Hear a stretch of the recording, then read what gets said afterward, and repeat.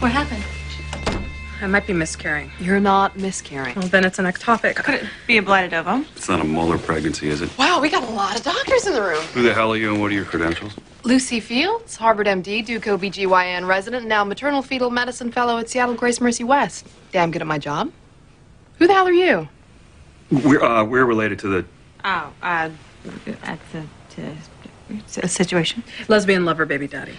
Ah, and everybody's a little wigged out. Okay.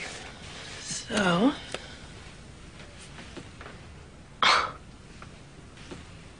There's your baby. There's the yolk sac. Looks good. You're good.